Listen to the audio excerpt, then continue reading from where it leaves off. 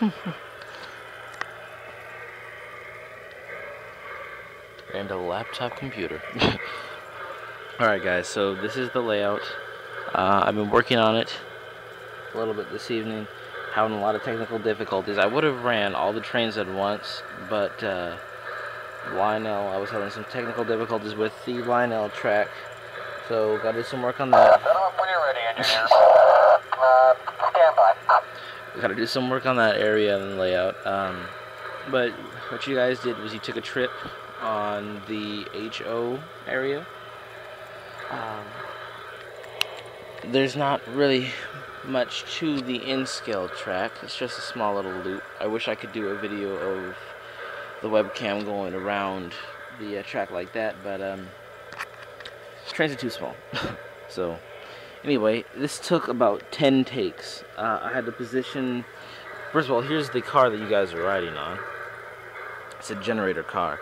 I had originally the camera. The camera's sideways right now. The iPod is sideways, but originally it was standing straight up with the camera or the iPod against the generator, and you can see I have a rubber band to tie it down. But that didn't seem to work out because it was too heavy. Not only that, you guys wouldn't have been able to go under the bridge like that. So instead, what I did is I just put it on its side. Put 2 rubber bands to secure it down, and then Brakeman, are you all set back there? Roger. that's killing me right now. Okay, and then I put a refrigerator magnet on the back to support, to even the weight out.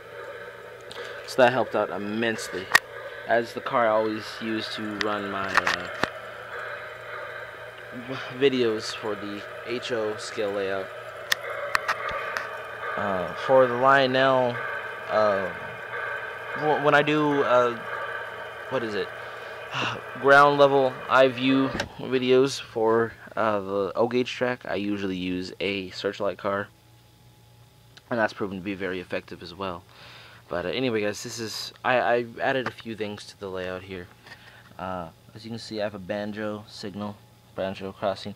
Now, it was over here, okay? Honestly, it's supposed to be over here with the, close to the grade crossing, but because the webcam was hitting it so much, I just decided to move it out of the way.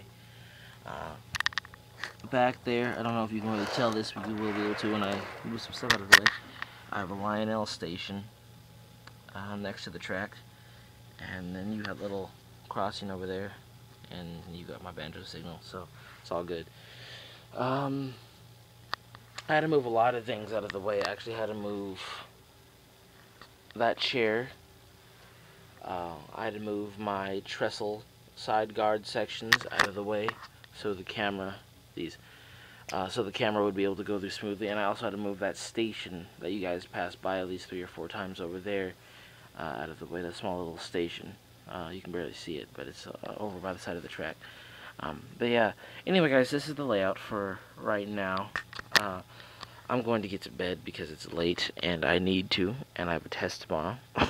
So anyway, this is Railroad Kid 1937 saying peace, God bless, thanks for watching, and I will catch you guys on my next layout video, hopefully to have all the trains running at once. So I'll catch you guys later.